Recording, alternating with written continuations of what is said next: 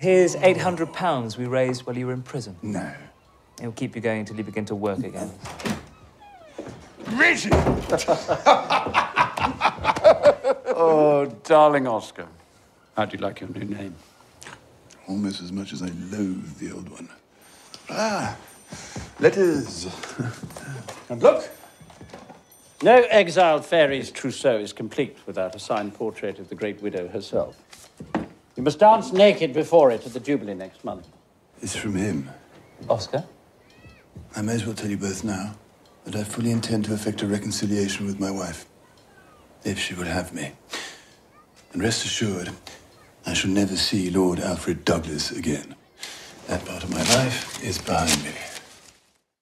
And that's a clip from The Happy Prince, and I'm delighted to say that we've been joined by its writer, director and star, who is Rupert Everett. Hello, Rupert, how are you? Hello, very well. How are you? I'm terrific. When you walked into the studio, having just seen your film a couple of days ago, I would have walked past you in the street and not known that it was you. Well, that's because I've got this black beard for the job I'm doing. I'm appearing currently in The Name of the Rose, a series about that, so I'm playing a monk. I've gone from Oscar Wilde to a monk. Well, and also, there's that plus the extraordinary amount of prosthetics that you're wearing. I didn't wear any prosthetics. Oh, okay. So first of all, The Happy Prince, before we get into that, explain the idea behind this is last couple of years of Oscar Wilde's life. Just explain the story that you tell in your film. Oh, the story of my film is the story of Oscar Wilde in exile. More precisely, it's really a deathbed picture. Not to put any listeners off, but it takes place in the last 2 weeks of Oscar Wilde's life after he's had his fatal operation for an ear abscess, which starts destroying his brain. And it's really a story of him and his final reminiscences of his life and his kind of putting everything in perspective for himself. And The Happy Prince because? The Happy Prince because I wanted to weave in some kind of story between his own children and then the surrogate family he kind of created in exile. And I thought he was a great storyteller in exile, and he amused endless street urchins and petty thieves with, invented stories. And I thought, well, it was an ideal opportunity to use The Happy Prince, which was really my initiation into Wilde. My mother read me The Happy Prince when I was, I should think, about 6 or 7, and it is a great memory for me. So I was keen to put it in. We're used to actors and directors telling us how long movies have taken from inception to actually making it onto the screen. This one does seem particularly long and torturous. Why did it take quite such a long time, do you think? It took a long, long time because I suppose I came up with it when I was a little bit past my sell-by date. So it wasn't, if I'd come up with it 5 years earlier, I could have probably made it in 2 weeks. But I came up with it when my own career had kind of fizzled out quite dramatically. And just basically, as they say, no one was particularly keen to get into the Rupert Everett business at that point. So it was very, very difficult to get together. First of all, it started off very well, actually. I wrote it. My producer, Robert Fox, sent it to Scott Rudin, who is, legendary producer, yes. In my mind, the greatest producer really in the world, who does fantastic commercial films, American, European. He loved it. He rang back the next day and said, I want to do it. Wow. And I was like walking on air. I was making Oscar speeches in the mirror, all that kind of stuff. And then the next day, he rang back and said, yes, I really want to do it, but I forgot to tell you, I don't want you to play Oscar Wilde. You're too useless. I want Philip Seymour. He never said that. Not you're too useless, but he's quite a brusque person. He said, I want Philip Seymour Hoffman to play Oscar Wilde. I had a cadenza and screeched no, but I should have actually said yes, because it would have established me as a writer in a very good position. But I said no, and I managed to, between my friend Robert Fox and I managed to keep Scott on board for a bit, and we came up with a list of 6 directors. And that's when I really first learned what it was like to be on the other side of the mirror, trying to scale the walls of the great agencies to get to a director. It's so complicated. And unless you are somebody important, you really can't get in. The agents are like, they're impenetrable. And it took me, I think, 3 years to get no from 6 different directors. And at that point, I was obviously very depressed, 3 years older, 3 years further down the tunnel from that little glimmer of light that used to be my career. And I thought, this is just not on. I'm going to try and make this movie myself. A screenplay's dead if it's not made. And I embarked on trying to direct it myself, to absolutely, resounding failure. In England, as you know, there's only 3 or 4 outlets to get the ball rolling, and they all said no. And then a friend of mine said, "Why don't you go to Germany? There's tons of money in Germany." So I went to Germany, and I managed to my way kind of into a deal with one of there's about 4 places in Germany that have really good deals: Cologne, Bavaria, Berlin, 3 of them. And I got interest from Bavaria, but again they'd say, "Well, what's happening in England about your film?" Because it's an English film, and of course everyone smells rats very easily in this game, and the rat was smelled by the Germans because there was nothing going on in England. So that all fell through, and then I was, this was 7 years later, my career even more of a flickering. So you're really annoyed at this point? I'm really depressed at this point, and I don't even know who I am anymore, hardly. But I have one good idea, which is I remembered reading David Hare's play The Judas Kiss when it was first done, and really enjoying it. So I got Robert, my producer, who was really wonderful to me all the way through this whole thing, to call David Hare. And David, we met, and he agreed that I could do it, and we took it to the Hampstead Theatre Club. They wanted to do it. I, meanwhile, had written another memoir that came out the same week as my play, and I was kind of, my old caravan briefly lurched back onto the main road, and I was kind of off again. And then I got 2 deals. I got a deal with the BBC here, Christine Langan, and I got a deal with Lionsgate, my distributors, and that was really what got the whole thing moving. And then my Bavarians came on board, then Eurimage came on board, then Belgians, then Italians, and then Brexit happened just as I was about to make the movie. Anyway, it's out, and so that was the 10 years, and it's a triumph. And so I'm sure you are delighting in the reviews and a sense of "I told you so." Maybe, although it's been a long time in the coming. Just tell us about. Never say "I told you so," because that's a very dangerous position to take. But I'm absolutely thrilled that so far it seems to be going well. Tell us about the way Oscar Wilde looks, then, because we were just touched on that right at the very beginning. Because, like you said, this is the last couple of years of his life, and he's been in better shape before. So he's just come out of prison. What is the Oscar Wilde that we see in this film? He's Oscar Wilde, the last great vagabond of the 19th century.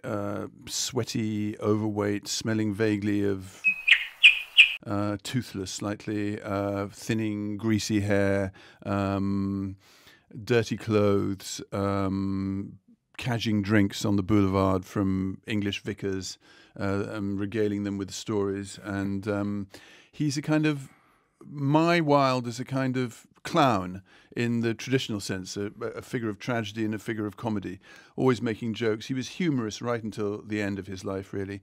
The panthers with whom he'd flirted as a great star from the other side of the mirror, who came to try and blackmail him at the stage door of the Haymarket Theatre, were now his cohorts, his friends. His old acquaintance would cross the boulevard to avoid him, and English people, if they saw him in the street, would think themselves perfectly within their rights to either spit at him or have him removed from a restaurant or a bar. And that's how he lived his life. He kind of dodged bullets and cadged people for drinks and had a small allowance. Occasionally he was penniless, but normally he was just about okay. He was quite often moved from one hotel to another because probably he'd made some kind of disturbance. Big on absinthe, lush, fabulous, mess, basically. Was he a spent force by this time? He was a spent force. He said, one of his great things he said, which I had in the film, but I had to cut it out, I wrote when I knew nothing of life. Now that I know it, there's nothing left to write. And it's and this is typical, that kind of line of his great attitude in exile and in defeat. He still was fascinating. And what he wasn't was a victim also. He kind of charged on through this. He created his own constitution, his own world. And yes, it was tragic. And yes, he was angry. But at the same time, he also had moments of happiness, I think. In my film, I have a scene he's with a young man he's just had sex with. And he says, I don't think I've ever been happier in my life, in this room, in this place. And I think my feeling is that those kind of things happened. We see him. There's not a lot of prison in this book, as you say. This is after prison, but we do see him being spat at on a railway station with an indifferent guard and a very hostile crowd. Was it prison that did for him, or would he have self-destructed anyway, do you think? I think what did for him really was his own snobbery in a way. I think the moment he came to England, it's written, someone wrote about him when he arrived in Oxford. He arrived in Oxford with an Irish accent. Within 18 days, that had gone, and the new Wilde was kind of in embryo, had been created, and it was an English character. And you have to understand, I think, Wilde from the 19th century perspective. The Irish were as foreign to the English as the Poles, and also, but worse. I mean, you know, to the English, the Irish were not to be reckoned with, really.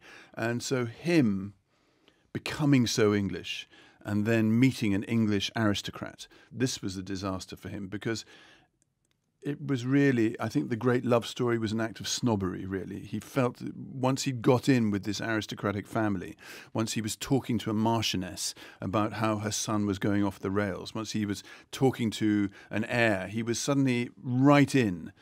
He was a great arriviste in a way. You know, he was in with the royal family. He was the centre of London society.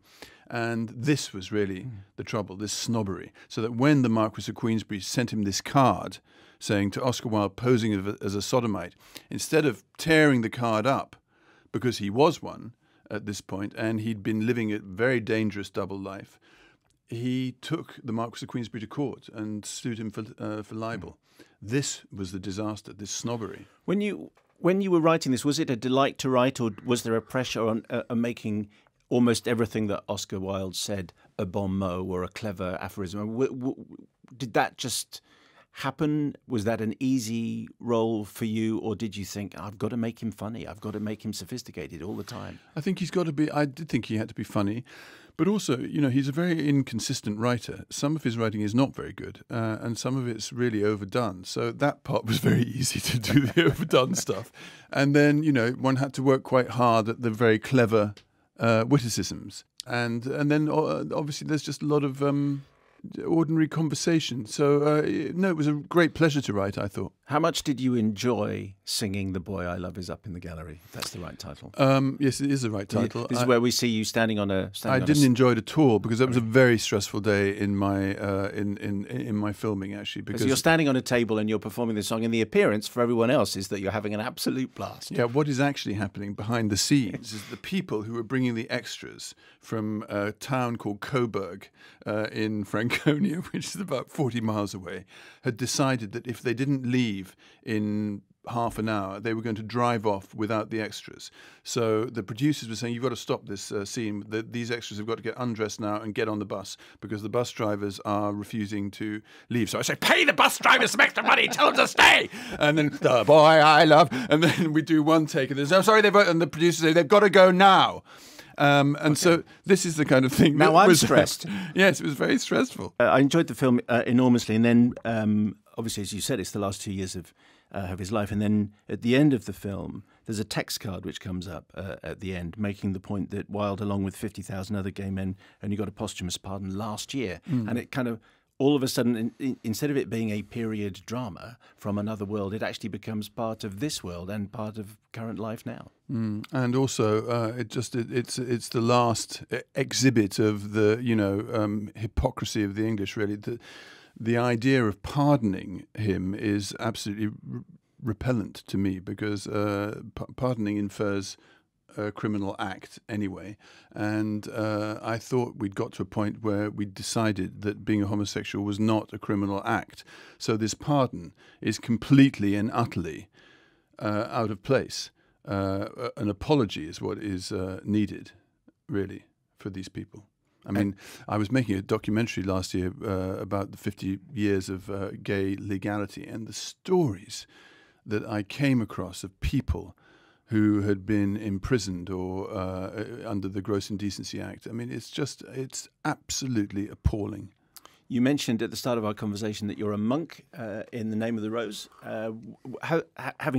had what I think will be obviously a lot of success with this film, and having written and directed and starred, and now your career is clearly back on track. You know, and you're back again. Briefly. You're hot. You know, you're hot. So, is the writing and directing something that we're going to see you do more of? I would love to. On the other hand, I'm a realist. This might be a one-off. I might be too old. I might have no, emotional brake pads to take me through another experience. It has made me dream again of new horizons. But I don't know. I'm aware that we're in such a world that changes and is so new, and I'm out of kilter with it. Definitely. Whether that's a good thing or a bad thing, I'm not sure. Maybe it's a good thing.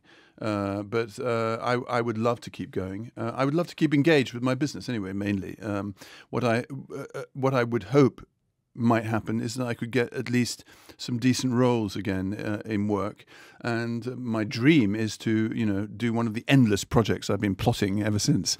Rupert Everett, a pleasure to have you on the show. Thank you so much. Thank you very much.